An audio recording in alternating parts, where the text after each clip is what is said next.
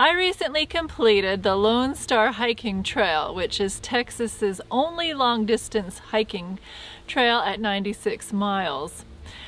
My mom was with me. She would follow me along and meet me at the end of the day. We had a camper, so I didn't have to camp.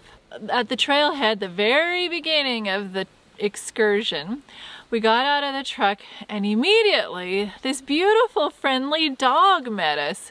And so we petted her and loved on her, and then I started hiking down the trail. And she followed me down this trail. And it looked like she had just had puppies because she was pretty thin and her nipples were hanging down, and I thought for sure she would be missing her puppies. And I kept trying to get her to go home, go back. Nope, she would not. She was stuck close. So after 6 miles, I called my mom up and I said, "Mom, this dog is still with me. I need you to check around there to see if anybody is missing their dog." So she did. She knocked on doors and nope, nobody was missing a dog. She stopped at one lady's place that 10 dogs came at the truck, so Mom didn't get out. And the lady goes, "Nope, I don't need another dog. As a matter of fact, all of these dogs have been abandoned that I've rescued." So come to find out that this area of Texas is notorious for dogs being dropped off. So we kept her with us. We took her to Walmart. We were not about to leave her out in the cold and abandoned. So we took her to Walmart hoping we could find somebody there. We asked a lot of people, "Do you want a dog? Do you want this cute dog?" No, there was no takers. Lots of people had their own dogs and they didn't want another one.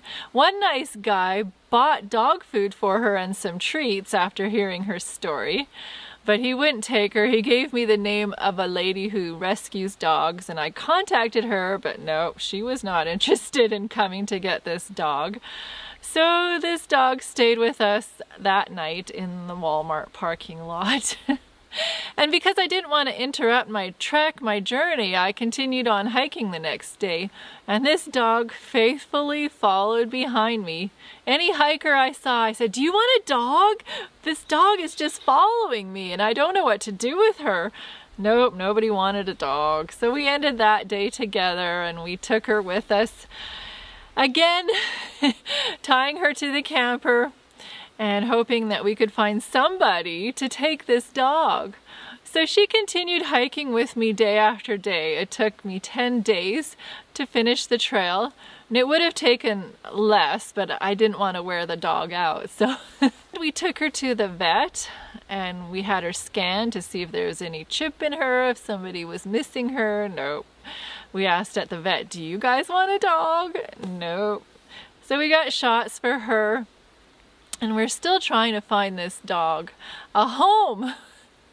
Well, I'll tell you why I hiked this trail to begin with. I had just finished hiking the Florida Trail, which is 1,100 miles, and the plan was to immediately go on and hike the Arizona Trail, which is 800 miles. That would have been a lovely stretch for me. It was the beginning of March.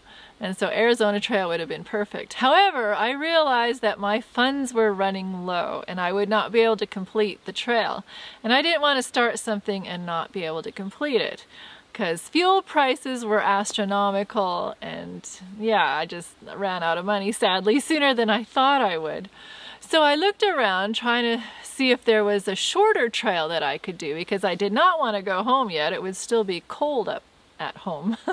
So I came upon the Ouachita Trail, which is about a 200-mile trail, and I said, "Ooh, this sounds perfect." So I joined the Ouachita Facebook group and I asked them, I said, "What do you love about your trail? Tell me about your trail and why I should hike this trail." And I got some lovely responses. People were really sweet and nice. But then I got some really snarky, horrible comments like, "We don't want no foreigners coming to hike our trail," and "Oh, you'll find crazy people on this trail. You don't want to hike this trail. We don't want any more people coming to pollute our trail." What? This is a national scenic trail. Everybody is supposed to be able to come and hike this trail. So I said, "Oh, phooey on you guys," and I left the Facebook group. And so I discovered the Lone Star Hiking Trail, which is a little bit less than I wanted to do, but it was still a fun experience.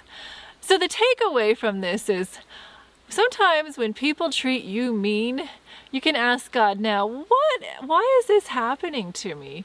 Maybe he has a bigger plan. Maybe he's diverting you from something that you shouldn't be doing. Anyway, it turned out that we met this dog because I did not hike the Ouachita Trail. Now, I will tell you at the end what happened to this puppy, but it makes me wonder, who throws away a dog, a beautiful dog? Like, who does that? What are these people thinking? My heart especially goes out to abandoned dogs because they are so helpless. They're so needy on humans. Other animals that are alone in the wild or whatever, that get tossed out, they can at least forage for themselves and fend for themselves, but dogs are so vulnerable. They need humans to take care of them. So who abandons a dog? Like, what? And you wonder what a dog thinks about. It's like, what? Where are the people that I love? Where are my family? What am I doing here on this road? Like, what do I do now?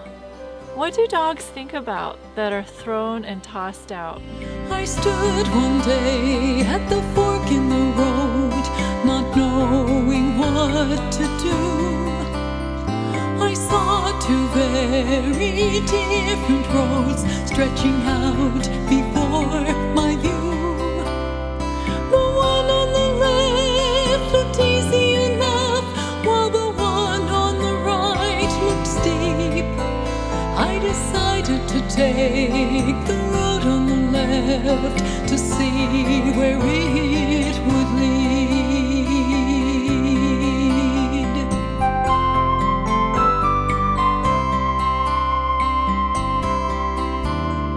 For years I traveled down the road on the left till there was nothing more to see. Fortune and fame and so many friends, I didn't have a single need. But there was pain in my soul, I often felt all alone, not knowing where the hurt came from. I sat one day by the side of that road, wondering why I'd come.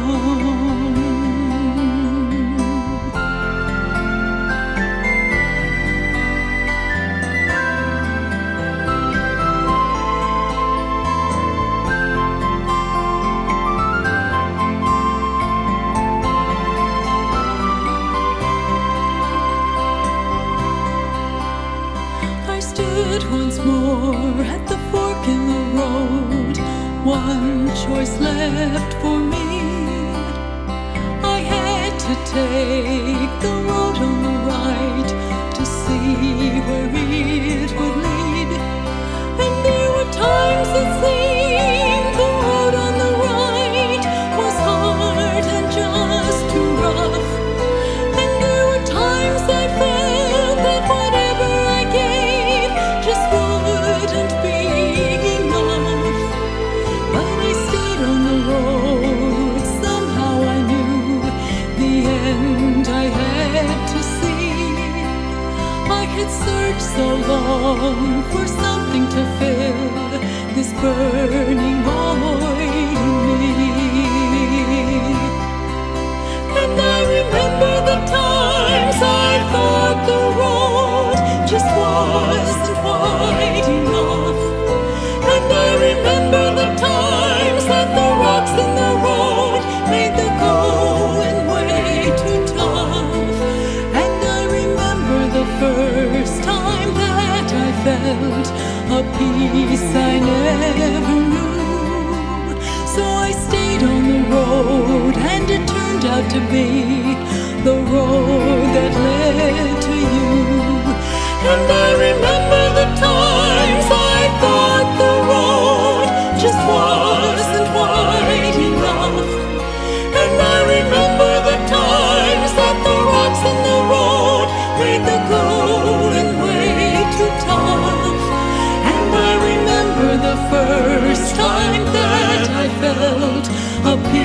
place I never knew. So I stayed on the road, and it turned out to be the road that led to you. So I'll stay on the road.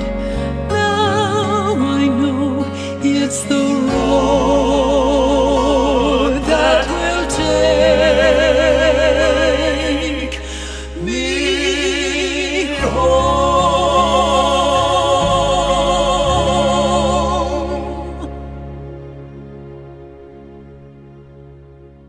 And now she's a Canadian dog. We named her Miss Texas Star because that's where I met her, and she'll never forget her roots with the Texas. And Star because I met her on the Lone Star Trail, and also she was once an outcast and now she's our star. She's the most perfect dog we've ever had and the most perfect dog we've ever met. She does not bark. She could care less about the other dogs she sees. She is so loyal. She will not leave our side. And getting her into the camper at first was kind of difficult, as you'll see in future videos, but she's good now, and she just snuggles down on the camper floor all night long. Mom and I thought we were crowded in the camper, but God knew we needed a dog also. We didn't know we needed a dog. But that's the whole reason I did not hike the Arizona or the Ouachita Trail, was specifically for this girl. We're so blessed. Can't ask for a more perfect dog. And she's a good hiking companion. She loves to hike. Right? Oh yes. Yes you do. So all you dog lovers out there, go to Texas and you'll find yourself a beautiful dog, I'm sure. We actually met more strays while we were there, but they were quite skittish. We put some dog food on the road and they gobbled it up. So sad. The shelters are overrun. You'll find them in the woods, especially the Sam Houston National Forest area. You'll find them on the roads. Oh, these poor pups. Please go to Texas and get yourself a dog.